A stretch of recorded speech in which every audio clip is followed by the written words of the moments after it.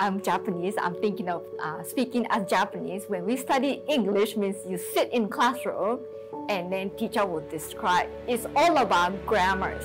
Language is not a system. I think you must use, you must speak, you must listen, so that you can observe not only just eyes, the words, and the knowledge that you have, but experience comes the most important element of learning.